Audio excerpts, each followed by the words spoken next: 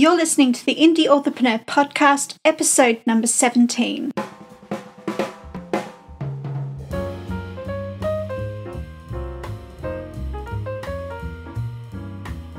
Welcome to the Indie Authorpreneur Podcast. I'm your host, thriller writer Amelia Hay. On this podcast, I will bring you business, marketing, and writing advice so that you can create your dream author business, build your author platform, and be creatively independent. You can find the episode show notes and lots more information on the podcast page at ameliahay.com/podcast.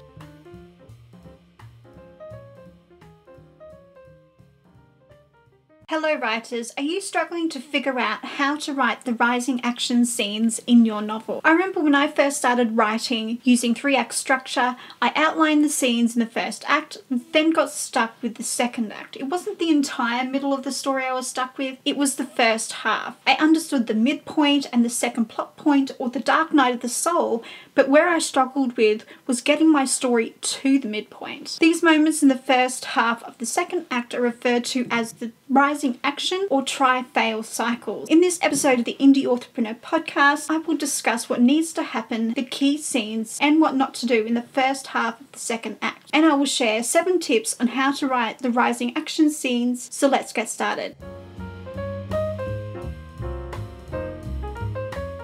So what needs to happen in the first half of the second act leading up to the midpoint? At the start of the second act, your protagonist is heavily invested in solving the problem from the first act. In essence, they're locked into a confrontation that produces a series of challenges. These challenges are often a series of battles between the protagonist and the antagonist. In a thriller novel, you'll often see an overconfident investigator who faces problem after problem. The lead character will investigate a murder, conspiracy, or piece together clues, and along this journey they will take reactionary steps, face obstacles, struggle or fail, and learn. The rising action scenes in the first half of the act will take up 25% of the story. Within this quarter are 3 key scenes. The first of these scenes is the reaction. The reaction occurs after the first plot point and sits between the 25 to 30% mark of the story. It bridges the gap between the first plot point and the next key moment. And this reaction doesn't have to be a single scene, but it can be a series of scenes. This key moment shows the protagonist's reaction to the events that occurred in the first plot point and their struggle to understand the obstacles that have come their way. The next key scene is the first pinch point. In this scene, the protagonist gets a reminder of the antagonist's power and is provided with a motivator to keep going in spite of the obstacles they face. This moment occurs around the 37% mark of the story. The final key scene is the realization, and the scene is precisely what you think it is. The protagonist's realization grows as they become more aware of what's at play, and as a consequence they start making better, more informed decisions. This scene bridges the gap between the first pinch point and the midpoint of the second act.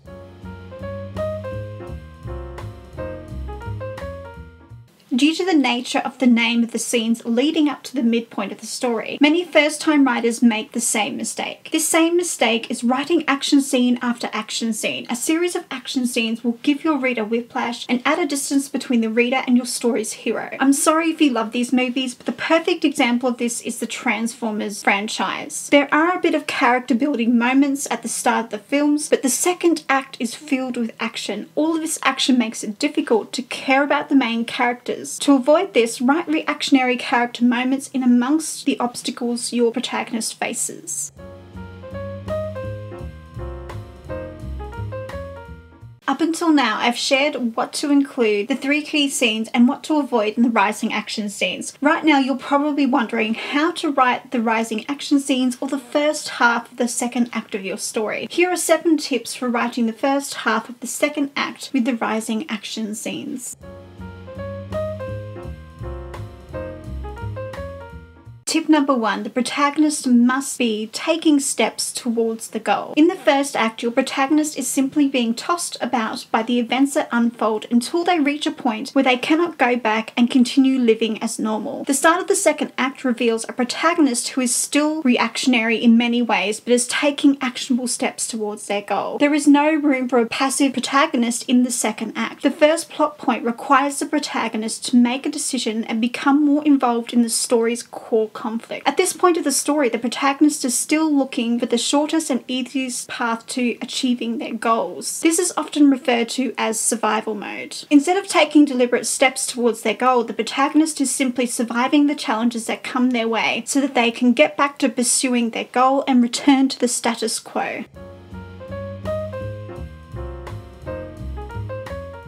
Tip number 2, show their reaction to the first plot point. I know I touched on this earlier, but instead of diving into the rising action scenes, show the protagonist's reaction to the events that unfolded in the first plot point. Not only does this break up the pace of the story, but it reveals character. It allows the reader to connect with the protagonist and continue to be invested in their journey. This reaction scene is referred to as a sequel. A sequel is a character moment where we see your hero's reaction to a problem which produces a new dilemma. This new dilemma forces the protagonist to make a decision and make new plans. But I'll go more into how to write a sequel scene in another episode of the Indie Authorpreneur Podcast.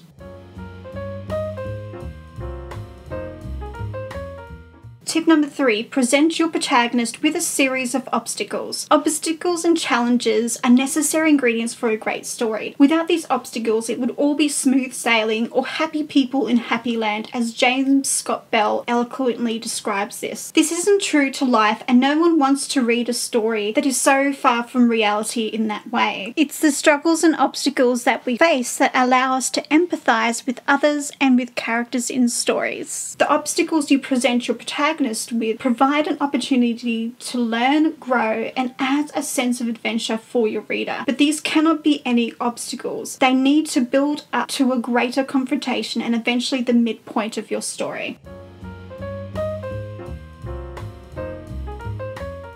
Tip number 4, your protagonist needs to learn from failure. One of the most frustrating things is reading about a character that makes the same mistake over and over again. While failure is important for growth, it's important that your character learns and goes on to face new challenges and makes different mistakes. This isn't necessarily true to life. Sometimes you do make the same mistake on multiple occasions, but your protagonist cannot. They need to see the mistake and try something new unless you're revealing a character flaw like stubbornness. The protagonist needs to learn, make adjustments, and make new informed decisions.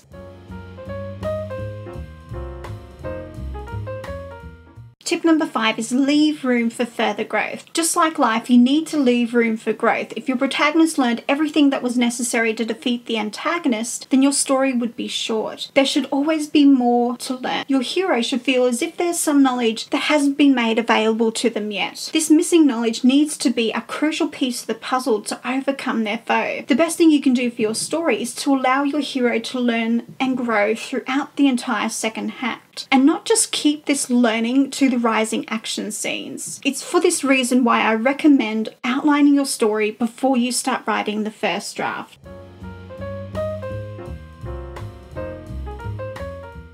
Tip number 6, deepen character relationships. Struggles will often bring two people close together. The same is true of your hero and their sidekick or love interest. Facing challenges, failing, and often experiencing conflict with each other will strengthen their relationship and build a sense of trust. The beginning of a relationship isn't always smooth sailing. Miscommunications occur and conflict is created, but the rising action scenes bring the characters together where they work towards a common goal. While they may disagree, the external conflict created by the obstacles helps them understand each other on a deeper level, and these moments should lead to a stronger friendship by the end of the book.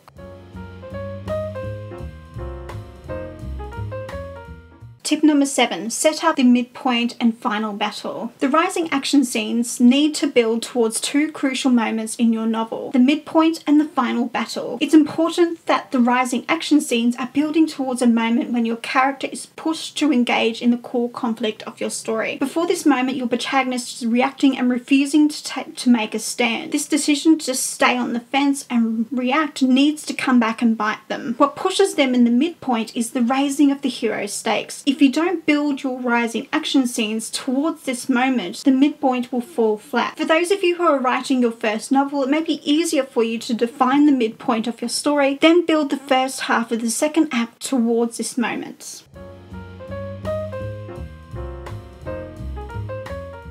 So how can you apply all of this knowledge to your story? If you've been following along with this series and are fleshing out your story idea into a synopsis, go back over your synopsis and highlight the key moments in your story. Check if you're giving your character room to fail, grow, and make more informed decisions throughout the middle of your story. If you're writing the first draft and you're stuck in the middle of your story, go back over and create an outline of the scenes you've already written. In this outline, highlight the key moments of your story. Check to see if you've included the 3 key rising action scenes. You may need to move scenes around or add the scenes that are missing. The rising action scenes, or the first half of the second act, contain 3 key moments that build towards the midpoint of your story. To write compelling rising action scenes, you need to avoid an overload of action. The rising action scenes are essentially a series of obstacles where your protagonist experiences failure and opportunity to learn from these mistakes while leaving room for future growth. It's also in the rising action scenes where, amidst struggle, your protagonist deepens their relationships with other characters in the story. As always, I have an important question to ask. Are you writing your first novel? Are you trying to figure out how to write the rising action scenes or the first half of the second act? If so, which one of these tips did you find most helpful? Let me know by coming over to the blog post and sharing in the comments section. Thank you for listening, and I'll see you in the next episode of the Indie Authorpreneur Podcast, where I'll discuss how to write the midpoint of your novel. Thank you for listening to the Indie Authorpreneur Podcast. For backlist episodes, show notes, and links on today's topic, visit ameliahay.com/podcast. If you love this episode, then click the subscribe button and share it with all your friends. I'm your host, Amelia Hay, and I'll see you next Saturday for another episode. Happy writing, everybody.